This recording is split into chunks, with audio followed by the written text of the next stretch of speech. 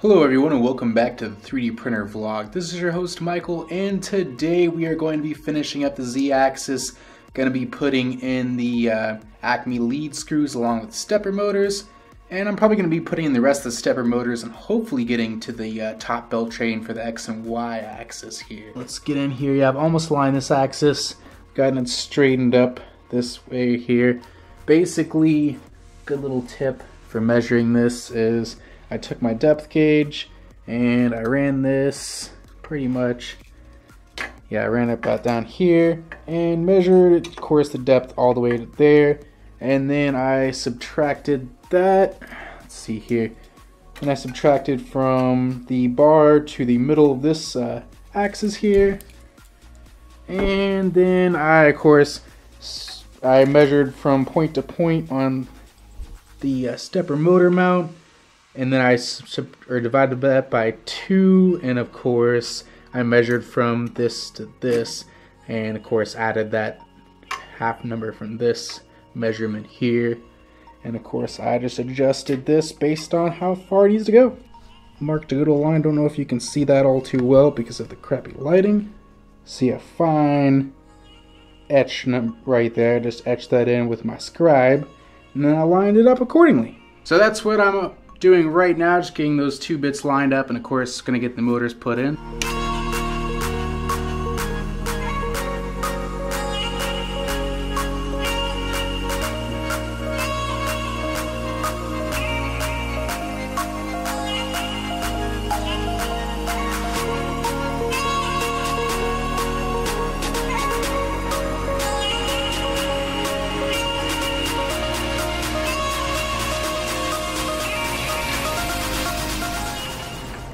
Yeah, I'm a little bit off here. Not to worry. Let's get our focus set up right. There we go. Okay. How does she look? Okay, I need to drop a little bit. I think I'm going to adjust the travel rate on this by a little bit once we get everything adjusted right. Okay, so what I've just learned is that all that accurate measurement isn't really necessary, because in the in-game, due to flex and other characteristics discrepancies between these 2 axes here, or between these 2 bits of frame rail, there really is a whole lot of other difference going on. Let's get everything going a little bit closer here, so we can dial in the adjustment a little bit easier. But quarter way between, or about 1/3, be good. I'm gonna get this close. Okay, that's pretty square. That's pretty close there.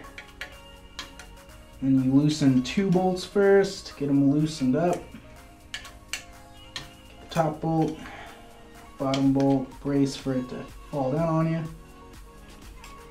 And get it threaded in. Undo these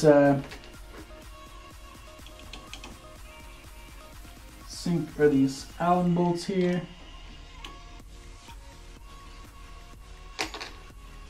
Let's get it eyeballed. Tighten a couple of screws here.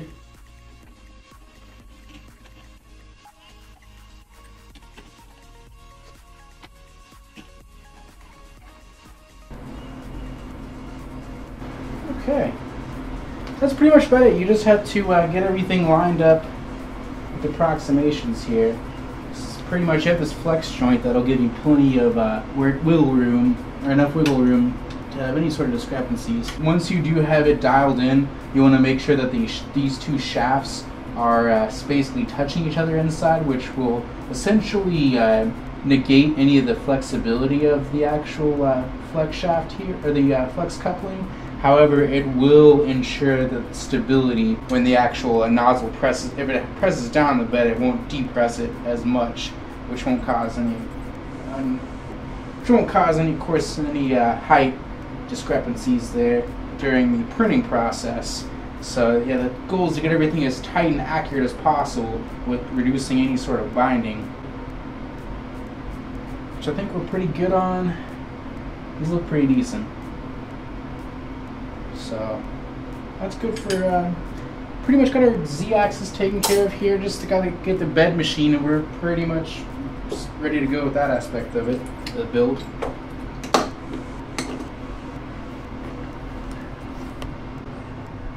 Okay, so got this first stepper motor mounted here. So I'm gonna get that other motor mounted, and I'm probably gonna get the extruder motors mounted next here, or work on the belt train. Probably gonna wrap it up over here soon though, because it is getting a bit late. I have installed our front motors. They are good to go. So got the Core XY motors, and of course the extruder motors taken care of. And I got the Z things here. One problem is that the clearance on this is pretty terrible. Yeah, definitely a bit of an issue.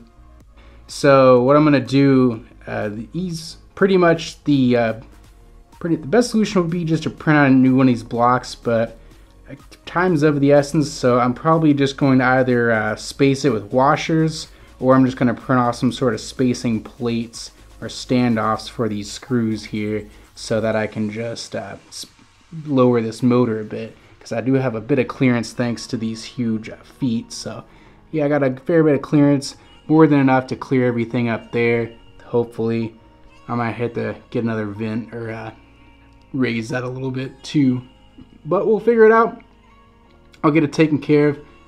Yeah, now that I'm looking at this here, definitely gonna have to raise that air vent a bit, just because it doesn't clear the nozzles proper. I think the main issue with everything is that I'm going off of like 2 different printer designs, at least for that particular part of the assembly. Also, another issue is the screw for the idler is on the wrong side. It's supposed to be over here when it's actually all the way over there. Fortunately, I have to pretty much rip out this whole axis when I go to replace the shims and these these wheels. So I'll take care of all of that in one fell swoop. So there we go, that's our progress. We are moving along quite swimmingly here, and I'll see you all later.